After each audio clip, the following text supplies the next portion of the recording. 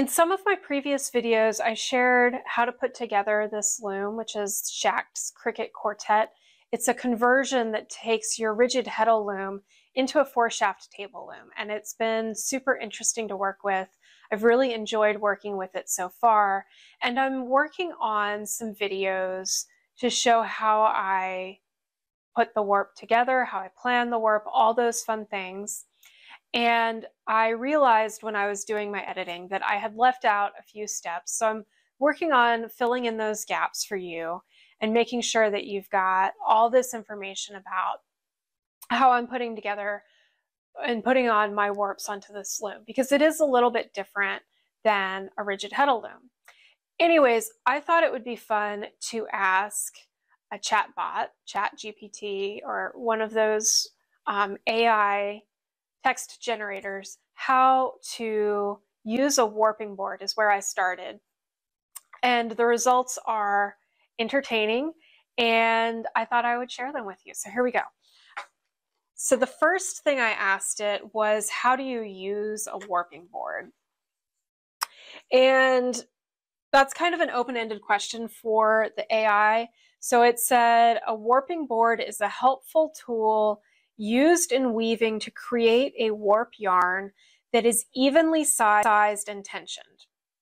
That's true. That doesn't tell me anything about how to use it. It tells me what it is. Okay. To use a warping board, first measured out the desired length of warp yarn. So I think what they're saying is you need to measure out your guide string so that you know exactly how much you're going to, what your length of your warp is going to be. Tie the warp yarn to the pegs on the board in a figure-8 pattern, wrapping the yarn around each peg twice. So there's 2 steps in there, and neither of them really makes sense to me. So first it says to tie the warp yarn to the pegs on the board in a figure-8 pattern. Now technically it looks like a giant figure-8, and what they're describing in the figure-8 is the cross that keeps each thread organized. So if you think of my fingers as individual threads, they would stay organized in that cross, and it makes an X. And that's that intersection of the figure-8 that it's talking about, but it doesn't really explain how to get that. And that is a challenge, I think, for new weavers. So if you're asking how to do it, this isn't going to give you much help. And then it says wrapping the yarn around each peg twice. So this would assume a warping board that maybe only has 2 pegs, and most warping boards have many more than 2 pegs. And it also, that would put if you only had 2 pegs, which you could do, you would put the cross in the center, and usually you want the cross pushed to either the beginning or the end. So you would need at least 2 more pegs to make that work, but then you'd have 4 pegs, and if you're wrapping around each peg twice, is that like a circle around each peg twice, or is that, like, it just doesn't make sense. I could see like wrapping around in like a spiral pattern or some other crazy pattern that would make really disastrous results. So ignore that. Once the desired length of warp yarn is secured to the board, you can use it to measure out the same length of warp yarn for the remaining warp threads. That's true. It doesn't really describe how it's done, but okay. This makes it easier to ensure even tension and size throughout the warp. That's true, but there's a significant operator skill in keeping that tension. You're keeping that tension even with your body, and the board is just holding it as you put it on. So that kind of leaves out some essential information there. After I got this answer to how do you use a warping board from the AI, it gave this to me in paragraph form. It's very open-ended. It's not very helpful. It's got some true things. It's got some things that are just not true at all. Then I asked it, what are 10 steps to using a warping board? A lot of times when we're dealing with these AI text generators, they're telling us to be as specific as possible. So I said, what are the 10 steps? And it gave me 10 steps. The first step it gave me was soak your yarn in water for about 20 minutes, then squeeze out the excess. I've never heard of doing that.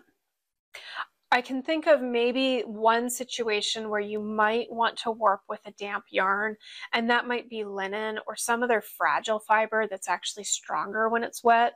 Linen is one of the very few fibers that's stronger when it's wet, and some people find that linen is easier to control when it's wet. But most warps, you would not get wet before you weave with them. You just don't. You might put a sizing on them or some kind of starch to make it stronger. Again, you wouldn't use it wet though. The second step, it says, is to tie a slip knot around one of the pegs on the warping board. Okay. Wrap the yarn around the other pegs in the desired pattern. So this is more clear than the figure 8 pattern.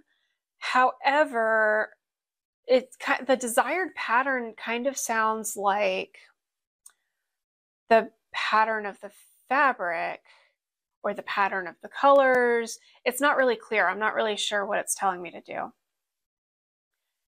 What it really should be saying is in the desired path to get the yardage that you want for your warp. Number 4, secure the yarn at the other end with a second slip knot. Okay, not necessarily the knot I would choose, but that's splitting hairs.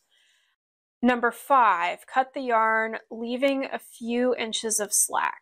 So you're going to cut, if you're tying a guide string, which is what I think they're describing here, then yeah, you're going to tie it on, you're going to wind it the desired length to get your warp, and then you're going to tie it at the end and you're going to cut it off. And then that's going to stay there and it's going to guide you so you can trace basically as you're warping.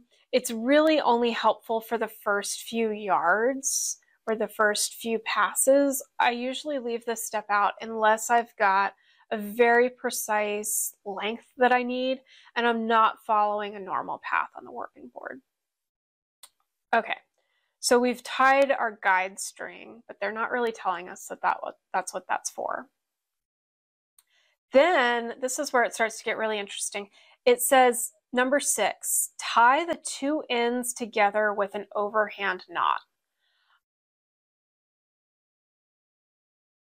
The only knot that I would suggest at this point is to tie another knot to secure your actual warp to the warping board so that you can start warping. So I usually make a loop with an overhand knot and just slide that onto the first peg, but I don't know what 2 ends, tie the 2 ends together with an overhand knot. I don't know what 2 ends they're talking about. And then number 7, it says, tie another knot a few inches away from the first knot. Again, makes no sense. Then it says, number 8, measure the warp and make sure it is the desired length. So if you set up your guide string, if that's what we were talking about, then it is the desired length. And now you're just repeating over and over and over again, winding the warp ends onto the warping board. Number 9, carefully remove the warp from the warping board. So you do, when you're done, carefully remove the warp from the warping board, but they missed a couple steps, which is to tie your choke ties, to tie off your cross. Some people like to tie additional ties in other places that I usually tie at the very beginning and the very end, just to kind of make sure I know exactly where that turn is. So maybe that's what number 6 and number 7 might have been, but then that doesn't make sense with number 8 being measuring out the warp. So I'm at this point very lost. And then number 10, tie the warp securely to the loom and begin weaving.